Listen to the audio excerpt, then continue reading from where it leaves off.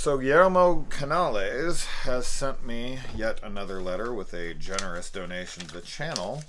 And he asked for me to do, he sent me this and a letter with some money in it. And he asked me to cover Farmhouse and Lovely Molly, which he already sent me like a year ago. And I feel like an asshole that he has to pay me extra money like a year later for me to review them. But man, I don't do this on purpose. I promise. I don't ignore the movies that people have sent me. But you have to remember, over the years now, people have sent me probably 100 films or more that I haven't watched. And it's just very hard to keep up with it, especially since I'm always trying to keep up with everything. And I have to be in the mood for certain things. So I'm not ignoring them. I promise. I think about it all the time. I really do. So when I got this letter, I was like, oh shit, okay. Farmhouse, no problem. Lovely Molly, no problem. In fact, I don't even know what I'm going to do right now. Let's do Farmhouse. Fuck it. You see how prepped I usually am? All right. So, Farmhouse starring Steven Weber and Kelly who? Okay, that joke's way played out. Listen to Exploding Heads. It's fucking, that joke is like every day. Kelly who? Who was the person I was like, oh, this would be so funny if they were in a movie together? It was like Kelly who, and I think somebody had like the last name of like Y or something like that. Oh, it was like a guy. And I was like, oh, they should get a fucking, they should have a wedding. I have to think of what that is. Anyways, all right. So, all right. The first thing I want to say is that I have seen Lovely Molly before. I have not seen Farmhouse. These were both very, very cool, interesting picks because both of them explore territory that is extremely open for discussion and debate. And I don't know if there is a clear-cut answer to anything. It really is up to your it's up to your opinion. I mean, you really can just take it whatever way you want to take it. And with this Farmhouse, man, I really sat there after thinking about like, okay, wow, interesting. What happened here? Now, the movie has some downsides, and really the downsides come from like technical aspects, like CGI that they use towards the end especially. Obviously, we're going to be talking about spoilers here. But there's some CG at the end where like Satan comes out and the hell's supposed to be behind him, and the outfit choices that they picked for Steven Weber and Kelly Hu to wear, and the way they look and all that, it really hurts the movie. It's a bummer because the film is pretty damn good outside of these nonsense things that they attach to the film, which immediately date and cheapen the film. That said, I'm somebody who can totally look past that kind of stuff as long as the film is good. I mean, shit, look at Event Horizon. Fucking Event Horizon has these really bad. Like when he turns around and he's missing his eyes and it's so CG, it looks terrible. It's really hard to even watch, to be honest. When I look at it, I'm like, God, this looks so bad.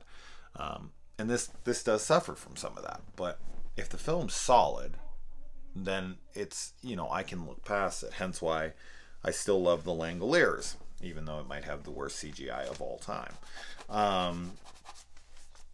But, all right, so what to even say about this movie?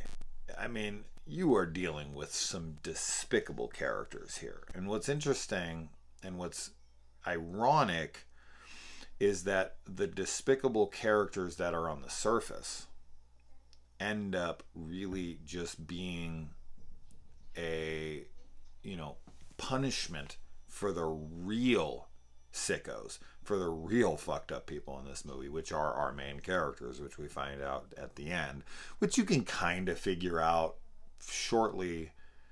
I don't want to say too fast, but you can figure it out. I mean, you're going to be skeptical when they crash. You're going to be like, okay, did they die?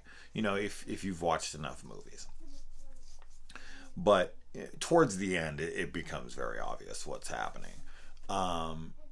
That being said, God, it's hard to. I'm gonna stick to my notes because I'm gonna get way too off track with this one because there's just, I don't know. My brain was seriously reeling all last night when I was sitting in bed, like, who is that? What does that mean? This opening scene, I'm still unclear about.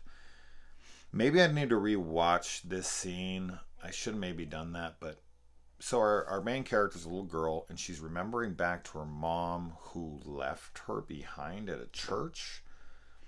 And then this guy comes up behind her and talks to her about her father and how, what a shit guy he was, I think. And then when we go to the end of the movie, that guy is Satan.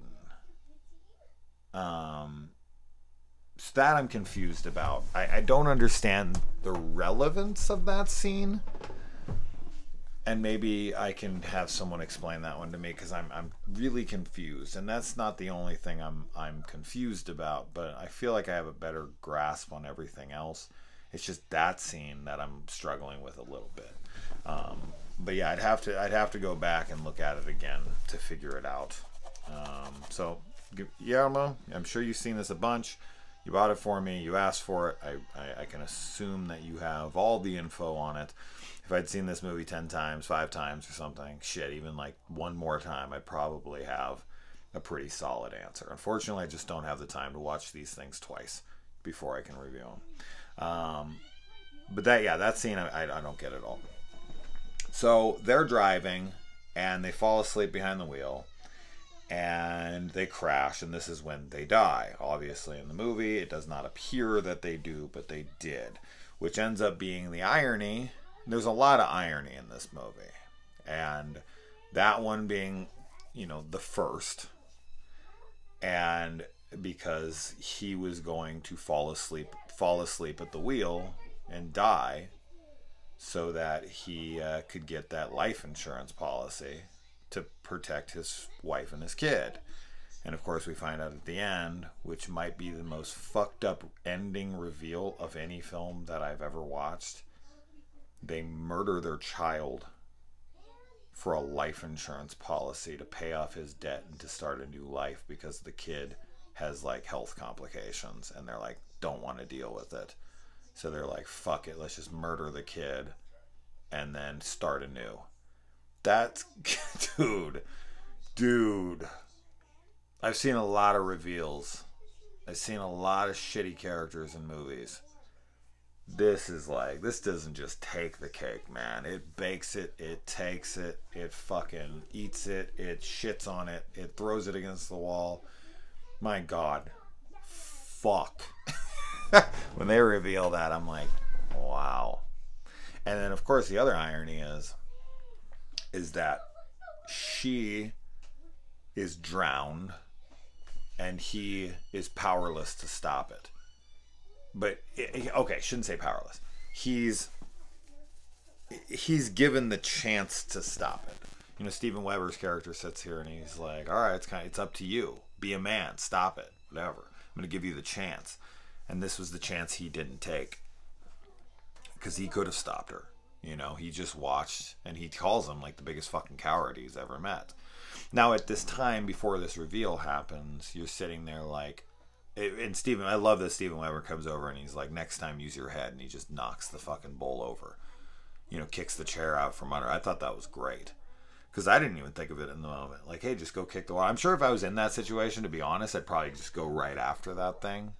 That being said, my initial response was get to your fucking feet, use your hands that are behind your back, grab it, and then lift it up. Like, that wasn't obvious. So that was kind of stupid by him to try to grab it with his teeth. But then I do like that he grabs it with his teeth and then rolls and wraps it around his face and his neck. I thought he was going to hang himself. Tried to save her life. But yeah, I mean, when they're torturing her and they're just, drowning her one over and over and over again, and he's like sitting there and she's like, if you don't watch, we'll kill her. Dude, the torture in this is fucking brutal, man. It's not gory. It's just like when you realize and watch what they're doing, you're just like, this would be pure torture. This is like mental torture. And then there's physical torture too, of course, when Kelly Hu's character takes a fucking cheese grater, which you never see used in movies, which I'm always shocked by because it's such a brutal weapon for torture. Taking a cheese grater to somebody's kneecaps. She takes a cheese grater to this chick's kneecaps, then flips it around, takes the other side to her other, to her knee, and gets to the bone, and then goes to start on the other one. Could you imagine taking a cheese grater to someone's fucking knee, to your knee, and just fucking, oh my God, man. It's so vicious. It's so vicious. Steven Weber's character in this name, and Steven Weber's character's name in this movie is Samael. He specifically states it like, no, it's pronounced Samael, which I looked up, and that is one of the angels of death. So right there alone, I mean, if you knew anything about archangels and stuff, then you'd be like, wait a minute, what's going on here?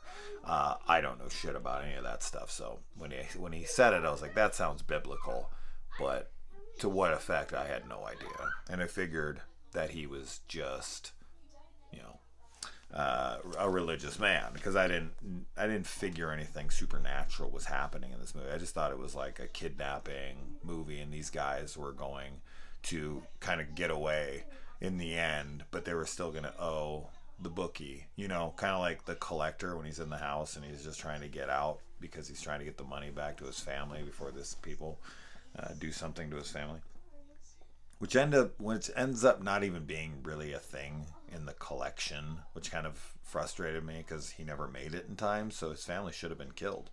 And that would have been a great part of the collection, is if he found out that this dude in the movie got his family killed by stopping him. If it wasn't for him, he would have got out in time and it would have saved his family. He would have wanted him. That would have given him all the reason to go in there with those SWAT guys. They wouldn't even have had to have forced him in there, because he's like, no, I don't want to go in with you guys. See, if they would have written it the right way, he would have killed the family, and then these mercenary guys would have came in and he would have been like, I'm at the front of the charge, and they'd be like, yo, we're the professionals here, and he's like, get the fuck out of my way, and then they were like, you need to listen to us, blah blah blah. See, that would have been a better dynamic to me, but that's just me anyways. Moving on. And let's see, blah blah blah. Dude, when he cuts that blind kid's eyes out, or deaf kid's eye out, oh man, even though it's CGI, just taking a knife to some kid's eye and cutting it out and forcing that girl to expose herself. See, I don't know though, what is this scene? Because this scene makes it seem like she cares and that she would stand up for what's right and do the right thing, and it has this morality to her. I think it would have been better if she stayed quiet the entire time and let this kid get both of his eyes cut out, and then she would have not come, and then he would have slit his throat, and then he would have been like, you bitch, and then he would have found her anyway. That would have been better to me. Just because of the end reveal. Now, in the film, before I knew that, I liked how it played out, because she finally was like, dude, okay, enough, stop it. And then he slits the kid's throat anyways. Fucking brutal. That is so mean-spirited. The cheese grater cutting a freaking deaf kid's eyes out and then slitting his throat anyway. Doing the way he is and he acts to this kid. But these guys are like demons, they're like, they're fucking lackeys for Satan. So what do you expect? They're supposed to be in hell. This is hell. They're supposed to get cheese graters to the knee. They're supposed to get fucking drowned over and over again. They're supposed to be mentally tortured, physically tortured. So that all makes sense. When the guy wouldn't shoot Steven Weber, I was mad. I was like, what the fuck are you doing? And then he finally pulls the trigger. But regardless, I was still pissed, because it's always like one of these things. But then the end of the movie happens and you find out he's a coward, right? So he's this makes perfect sense why he couldn't pull that trigger up until the last second, because he doesn't act. That's his whole fucking thing, man. He can't act to save what he cares about, you know. And I like that. So it makes sense. It was just in the moment you're like, shut the fuck, you know, stop.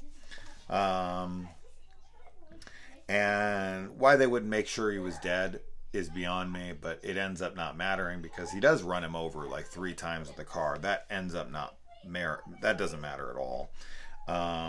Now, is the deaf kid their son? Is that what's happening here?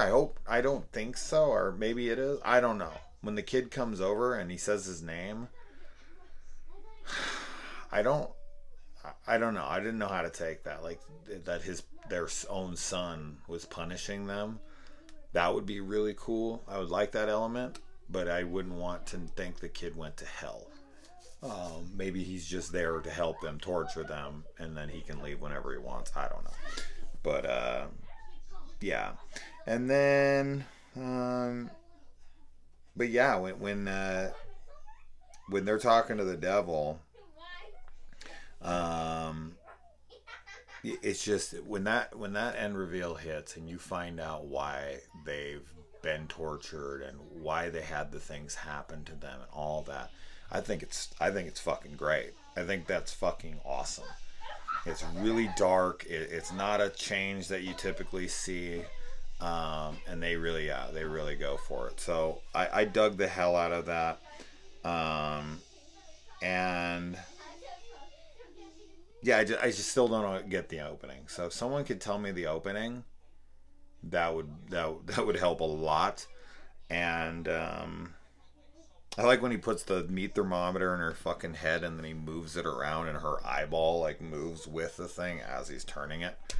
That's pretty awesome. Even though it's CG, it's not that bad. Like that one's not too noticeable.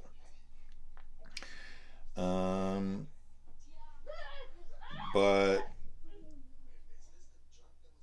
yeah, I mean, I would assume when she's being resuscitated by him, he's giving her mouth to mouth and all of that. There's no way she could die. So what happens from here is the question. Like, they're just put into hell? Like, do they do this to everyone that gets into hell? Like, you get this, like, you know, screw with you, make you think you're still alive? Or do they make them replay this over and over again? Are they stuck in this area with Samael and his wife? Like, what happens next after the scene closes, credits roll? Like, what then happens? I'm curious on that. But for the most part, yeah, they are fucked. Like, and I love the irony. I love that they end up crashing and dying at the wheel, just the way that they originally came up with to scam the insurance company by his death. That was great. Her getting drowned and him not doing anything about it was great. Like, stuff like that. That's all really cool writing. And if this just, yeah, CG would have been used less, I think this should have been, regardless, should have had more attention on it. And it is kind of a shame it didn't. But a very cool film. And Guillermo, this is a cool find, man. This is definitely a hidden gem for me. So thank you. I dig it.